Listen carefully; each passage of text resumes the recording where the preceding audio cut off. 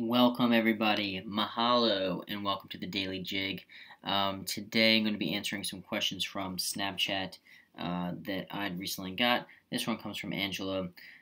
So I have a question that maybe you can help me out with. Well, yeah, you're right.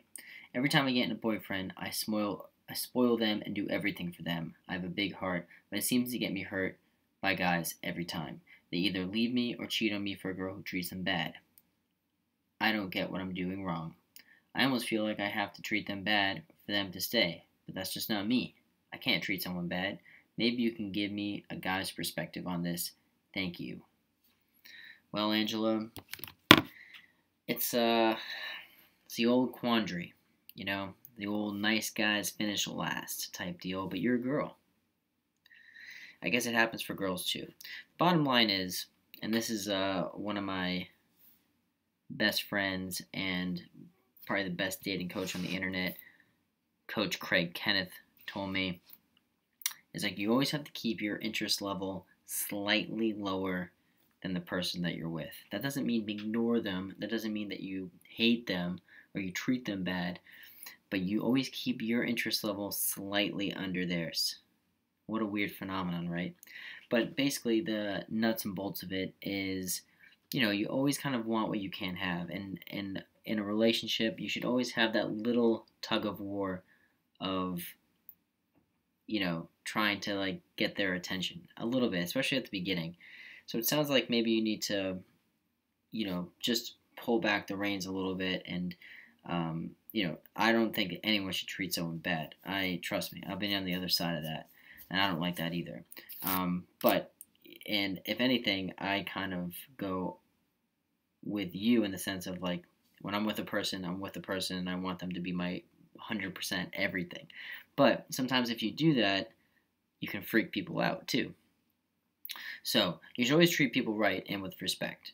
But that being said, I think that if you can, it's almost like playing games, but you're not. You have to just lower your interest level like this so that each of you goes back and forth.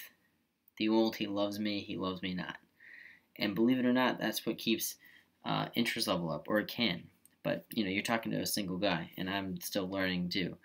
But I don't think that you should treat people bad. And at the end of the day, if you're treating people the way they should be treated, the right guy is going to come around for you, or the right girl is going to come around for you if you're a guy. So that's what I kind of go by. Treat people the way that you want to be treated. And at the beginning parts of a relationship, yeah, you might have to play some games. You might have to play that little balancing act. Maybe you don't text back right away. You know what I mean? Maybe you're just like a little flirty fun, a little jokey. Whatever it may be for you and your personality, you should always kind of be yourself, but just keep in mind that you can, especially in this day and age with social media and texting and everything, it's very easy to smother someone. It's very easy, and girls and guys are very sensitive to the smothering. So you have to kind of be cognizant of that. The old love or sand in hands. If you have sand in your hands and you squeeze it really, really tight, you lose a lot of it. But if you just keep it in your hand open, you know what I mean? So you don't have to like strangle a relationship, but don't treat someone bad either. You know what I mean? At the end of the day, be yourself, and the right person will be there for you. And you won't have to play any games, hopefully, so that's what I'm hoping for too. So Angela, that's kind of my advice. Don't treat people bad. You're doing the right things, you know what I mean? And at the end of the day, you have a good heart, it sounds like. You're trying to help, you're trying to be a good girlfriend, and these guys, might be just smothered, or they might lose interest when you show too much interest.